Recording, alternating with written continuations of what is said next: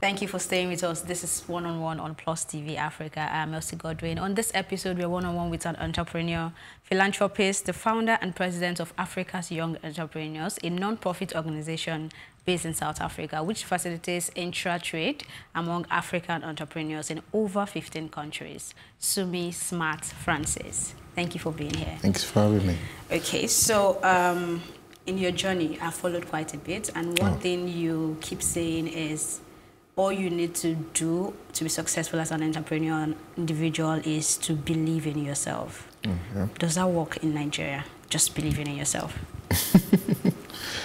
Well, believing in yourself is quite deep. I think it goes far back as the world started. I think you just need to know yourself and believe in your own capabilities. And I think it works everywhere. It even works spiritually. It works in the divine atmosphere. So I would shock you. I'll take you as far back as creation started. Okay. Can I let you know that the only creation of God that gave him a problem was the one where he had to consult people? Every other thing he did, let there be light, executive order, what happened? It happened immediately. But when he said, let us make man in our own image, when he started consulting with angels, what happened? I'm not saying consultation is not good, but I'm saying that there's so much power when you believe in what you can do by yourself and understanding that you've got everything inside of you to make everything you want happen. So it's key and critical for people to understand your strength, understand what you are able to do, and then using that executive order to get things done. So to answer your question, it happens everywhere, both on earth and in heaven. So aside believing in yourself, what would you say an entrepreneur needs to succeed? Of course, there's much more, a lot more than believing in yourself. I think that's just the start, you know. Once you then believe in yourself, you know yourself, then you want to go on that journey. You know what I'm saying? Let me give you an instance now. You want to go to a pretty far destination, or you want to run a marathon, and you're like, can I really do this? You know what I'm saying? But the fact that you believe in yourself, then you know that, yes, I can embark on this 10,000 kilometer stretch or something. But that doesn't mean you don't need to train, you don't need to keep fit and see your medicals and hit LD and stuff like that. So, of course, after believing in yourself, there's a lot more as an entrepreneur you need to do, which is acquisition of knowledge. It's very important that the world understands that we are moving far towards a very different age.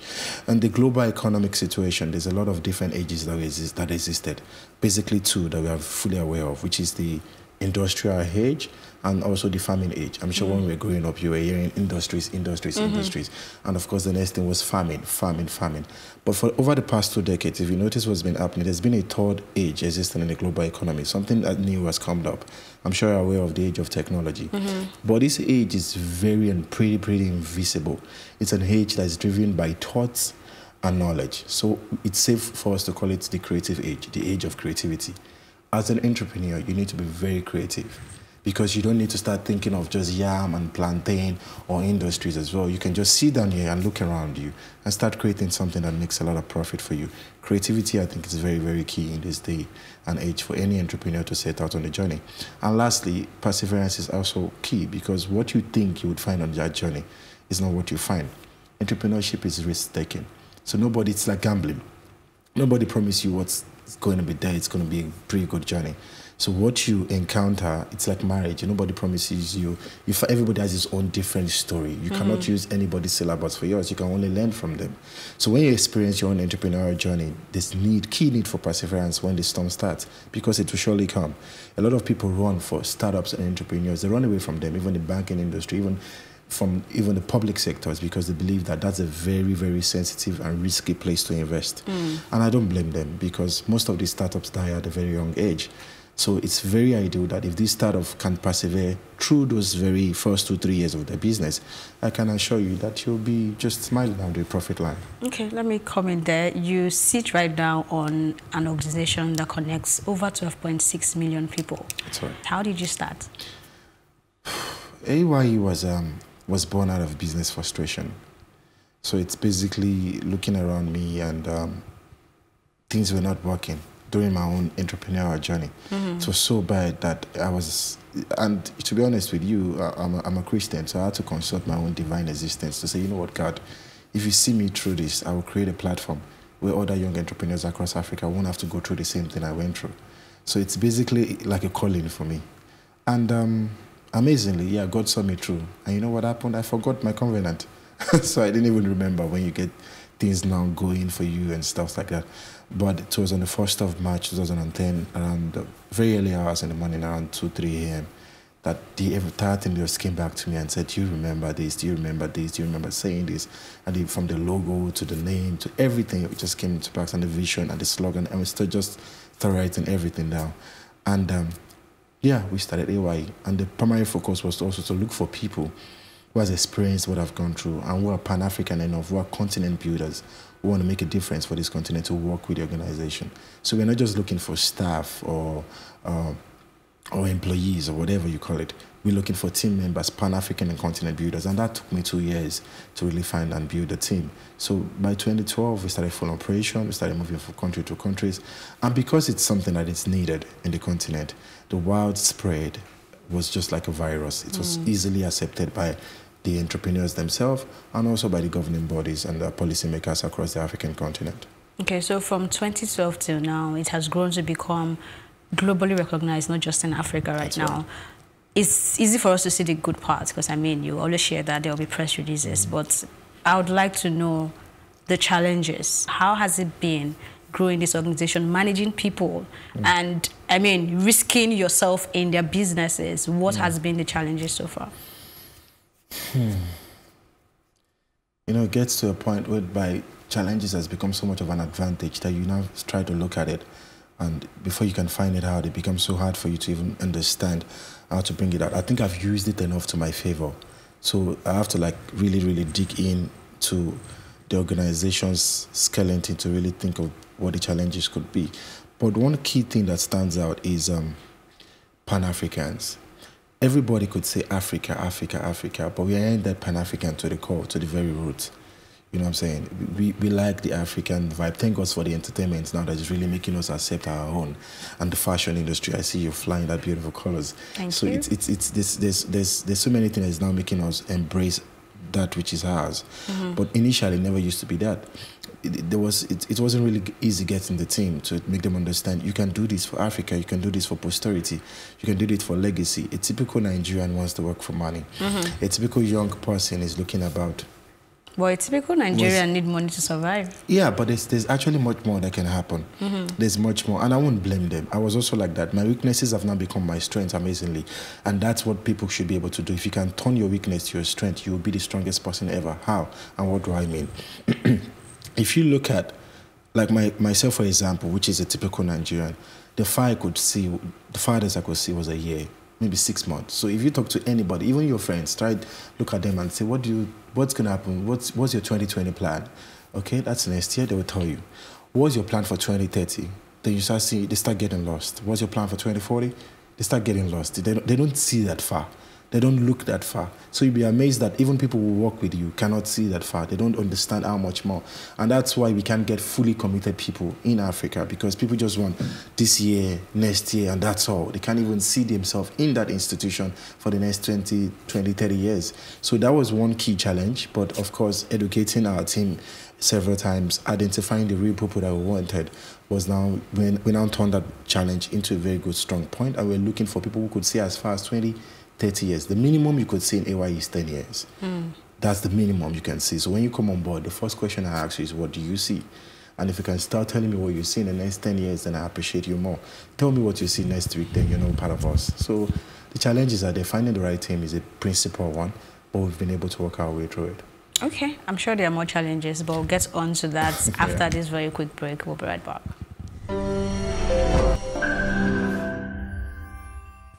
Welcome back. This is One-on-One on Plus TV Africa. Before we went on that very quick break, you were talking about the challenges, but let's move away from the challenges. So you listen to different pitches, business ideas. Does it do anything to your mindset, your orientation? How does it make you see things? It's beautiful. It's one of the most beautiful experiences ever. It's like a producer listening to music, like musicians, and listening to so many artists performing and just trying to dig in between the lines and stuff. I look out for their creativity, and once I always tell people, and most of my team members know, creativity turns me on. So if you say things that are very creatively approaching, it just makes me happy, and I just love the fact that there's hope for this continent. So yes, one of the first things is that Sometimes you get very excited and sometimes you get very disappointed. But of course not. Even the disappointment, you then begin to know what level we are in this continent and how much more work we need to do. We're not so knowledge-driven. And I told you about this last age that is existing, which is the age of technology, backed by knowledge and creativity. And that's one thing we need to promote. You send a typical horse an email. We don't even read the entire email. We read the first 3 lines, we conclude. Something is posted on social media, you read the first 2 lines, you share. You just the headline, not even just the headline, and you share it, and so many things like that. So it's very critical when you see the level of thinking of some people and some reasoning. And instead of us to be disappointed, I think we should begin to understand that the work that needs to be done is coming closer. Instead of us to find it, it's coming right where we are, and we can then fix it. So the next time somebody blogs something rubbish or trash about you on any digital platform, do not get angry about that person. Look at that person. Oh, your one work that needs to be fixed. You fix Nigeria 1% at a time. And you're like, you correct that person publicly, teach the person, and you've impacted knowledge, and that's fine. Yes. So one of the major fear of some people I would consider having brilliant ideas in their closet is the fear of their ideas being stolen from them, like intellectual property and all that. Do you think that fear should be entertained? If I'm going to sit here and tell you right now that your idea belongs to just you, or you have the only idea, then I'm talking trash. It's never possible. The moment you're thinking it, another person is, 1,000 other people are thinking the same thing you're thinking. And the moment you start talking about it, at least it has started. And that kind of gives you a kind of sense of urgency to want to implement this idea. Because you know yourself that you've thrown this thing to the air. Anybody can take it. I think that kind of like brings that sense of urgency. The moment you still keeping it inside of you, then it gets deeper and maybe wasted. A lot of people die with something I call business miscarriages. The ideas even die inside before it comes out there. So I believe you can give birth to every goddamn idea that comes inside of you. It's very important. You're getting it for a reason. Bring it out. I personally, because of what I do, it's different. It's a vision. And I always say, an idea can be stolen, but you can never copy a vision. It's impossible. So it depends on also what you're looking at or what you're working on. There are some things that you are doing that no one else can copy. If it's a vision-driven initiative, that day you will know that you called for this. It stands out. It's different. It impacts just everybody around you, not just you. It's not just profit. It's a social kind of thing to it, or it's something that affects the entire universe. So you can't call that kind of movement an idea. That's a vision that can never be copied. But for your ideas, it can of course easily be copied, but unfortunately you cannot keep it inside. You have to bring it out, then it gives you the sense of urgency to execute. Okay, so I'm going to ask again. I mean, 12.6 million people is more than the population of some countries. So what's the future plan? What's the next step for A.Y.E now? Okay, there's quite a lot we're doing. I think because I work with a bunch of creative people, it's one thing that you have to stay ahead on, or else you're going to become irrelevant. So the moment they are thinking, I'm also thinking very fast so that I can keep being relevant as president, or else my team works so fast that they're just going to kick me out and say, hey, you know what, you're not even creative enough anymore. Just be the founder. So I'm running as much as I can to make things, come up and listen to God and say, what do you have for us? But of course, you should look out for the Entrepreneurship Village coming soon. I won't tell you where it's coming from. Africa's Entrepreneurs Bank coming soon. We've been able to execute the first and largest entrepreneurs cooperative in the world, which is the A.Y.E Trust Fund. Now it's called the Entrepreneurs Trust Fund. And this is just a lot. Of course, Africa's Entrepreneurship University, these are things that is going to be happening in the nearest future. Remember, the minimum we see is 10, 20 years. So I see 50, 60 years. So don't ask me that question. I will start telling you something about 100 years. Okay, so the coming soon you mentioned that you're not sharing with us. Does it have anything to do with your recent visit to the Silicon Valley or Facebook office? Yeah, that visit had a lot to do with our cooperative, because that's quite impactful. Having a cooperative for entrepreneurs, we feel very neglected. Remember, I indicated the fact that a lot of people run away from investing in these guys because they believe that they are too risky for financial commitments. And so we came together to say, you know what, with this database, how about we form the first and largest entrepreneurship cooperative backed with technology. Remember, it's a normal cooperative. Isusu, Ajo, I don't know what it's been called in different African terms. And that was the African banking way. That was the African banking system. So what we now did, creativity, is to apply creativity, back it up with technology, and trust the international world to embrace beautiful things when they say it. So that was why the invitation was sent that, you know, what are you building here? We can't, I'm interested. And trust me to be Pan-African, to be called.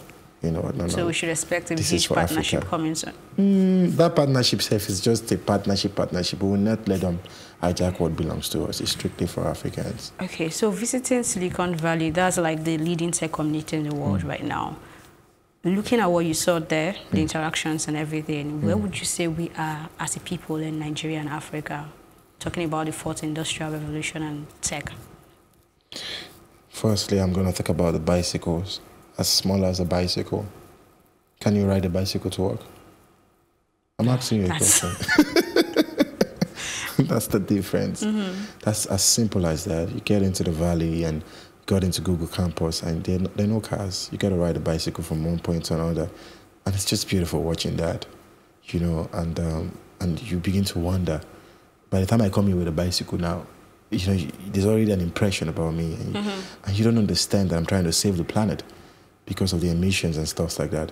So our thinking, our own perception of how we evaluate people based on what they have or who they know, it's really far behind. We can use the simplest thing to make the biggest efforts in implementing so many things we want to have an impact with. So Africa needs to be, to slow down materials and be very... material things. Yeah, and be very, use that energy to seek and acquire knowledge, because it's very powerful. Knowledge is the most important gift and the most expensive gift you can give anybody. Your teacher told you this thing, it's a cup. At what age did she tell you that? Do you remember? Primary age. Primary age. What if you pissed her off and she saw you last week and she told you this thing is a wristwatch? She can't take it back, right? You already know it's a cup. That's how powerful knowledge is. Once given, it can never be taken back. So you should acquire more.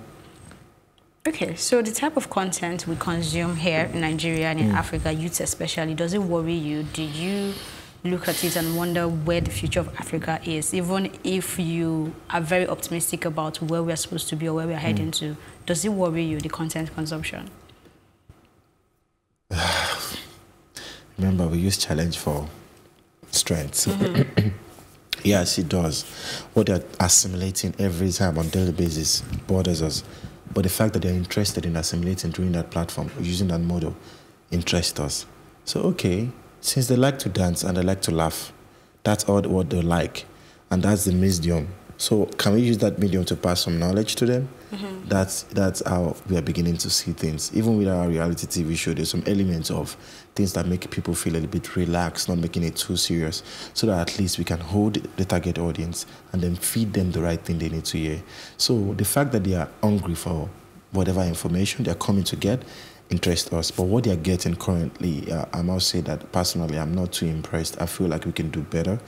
It's not just government regulations or all those things. No, those things don't really work. I think it starts between you and you plus TV Africa. What are you throwing out there? What are you showing people from the media industries? What are you educating people about?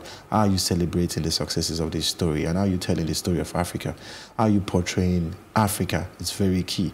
And I think it's very important. You would see a media house, no media house in America will show the American soldier losing any war in any movie produced. You always find American soldier will win. FBI will capture the bad guy. This will happen. But watch the Nigerian movie. By the day you see the policeman, would it, even a 4-year-old child would not want to be like a policeman. But if a US boy is here, an FBI, he wants to become a policeman. So we need to use entertainment to shape the perception. We need to do that. Keep up. If we don't do it live for real, in Nollywood, when you want to show the policeman, and I'm using this to talk to every media houses out there, show the policeman carrying a very nice pistol, well-dressed, looking good, and a 4-year-old would be like, Mom, I want to be a Nigerian policeman. But then that would be fiction. That would what? That would be fiction. But let's go to a quick break. When we come back, we'll definitely carry on this conversation.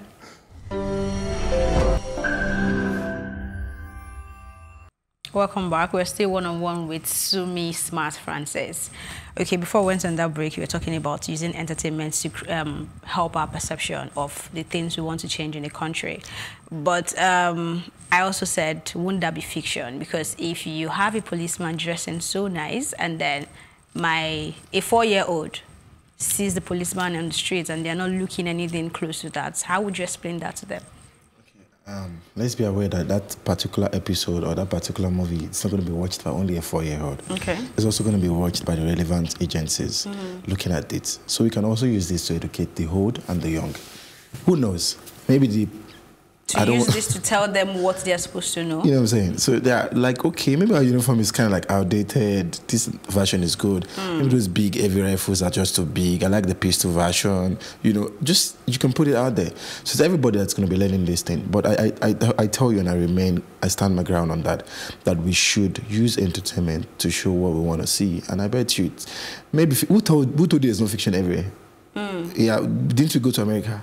Our American dream. Was it our American dream? Did we see those hoods and all this? I'm like, is this America? Didn't you go to the UK? Didn't you see how tiny those streets are in Europe? Didn't you see what we saw in Canada? But did they show us all those things when we were young? All we saw was that white, beautiful snow, and we just wanted to run abroad. And we got there, we saw, hey, New York could be like this. So yeah, come on, saw the fiction until it becomes real. Okay, so in 2018, you were reported to be very unhappy with the organizers of Big Brother Naija show. And yeah, you said some things that generated a lot of conversations, and some were in support, right? But right now, you're talking about using entertainment to shape our narrative and our perception. Looking back now, do you still feel the same, or are you beginning to value that platform? You're a wicked person. Have you ever been told this? Okay, now, because there's a lot of viewers, you don't want to waste that, right? So I'll only give an advice, which is the same thing I've said. Now you've got a lot of things, a lot of viewership on that particular platform. We can then begin to throw a little bit and feed them. Don't come on. Don't give them a whole bucket of it. Spoon feed, teaspoon feed. So yes, by the next time the next episode is gonna come up, you know, let's bring in let them do some creative things. Let them put some creative approach into the show. You know, let them put some challenge that has to do with quick thinking, positive thinking, and things like that. Sorry, I don't watch the show, so I don't know if they do that already, because now I could be criticized more. They actually do. Yeah, so they should do more of that. Maybe that would get some of us also thinking and watching it more. But then I appreciate the fact that that model has been able to attract so much audience, and I appreciate the fact that we can still use it. And right now, I'm on spot, I can't really think, but I know there's a lot that can be done with that viewership. A lot can be shared with that viewership, and a lot of information can be passed. How about, for an example, voting? Everybody, it's showing them the power of the vote. Then you can just throw up a graph to show this is how much votes we got, and this is a country, this is how much votes we got. It's going to strike a thought process in every viewer's right now. If I can vote for much of this, you can as well do this for your country. You know, you can use a graphic element to show the importance of voting education, tax education, so many things on that show. And you'll be surprised how much people will be educating through that platform. But then that conversation has actually come up, and it's a case of, okay, so this X number of people voted for Big Brother candidates, right, or Big Brother housemates. And when it comes to our elections, you see a bit of laid backness in the part of the youth. And then they used to come out to tell you, okay, the process of voting for Big Brother is seamless. It's less stressful. It's just a phone away, and then the conversation of going electronic when it comes to politics comes in. We won't go electronics in Nigeria now, because even though electronics is the person that is behind it. So that person will just press one button and everything will finish. So we won't go electronics. But what I'm saying, the creative approach I would have put into this is to tell all the housemates, and the Big Brother should announce, how many of you have voted in the last election? Okay. Start that conversation with them. Then they start having that engagement. I didn't vote, I voted. I didn't vote, I voted. Then there's some critics that come out from it. There's some education that Big Brother will tell them. Even expel somebody for not voting. The people like, wow, so you can really find something. We can create it. I'm sure you know you're a creative person. We can create something. And people then understand that you need to get out there and vote if you want your country to be better. And do you know how much people has watched that episode? So it's possible to educate them through that platform. Okay, so how is your relationship with Asiwaju Bola Ahmed Tinubu? Oh, okay. How is my relationship with him? Asiwaju is the patron of the organization. So we have patron and patroness, and we have a couple of them, from Asiwaju Bola Ahmed to Mrs. Folorunsho Alakija to Dr. Sam Jonah of Ghana, the owner of ShopRite, Crystal Risa. We have tons of them.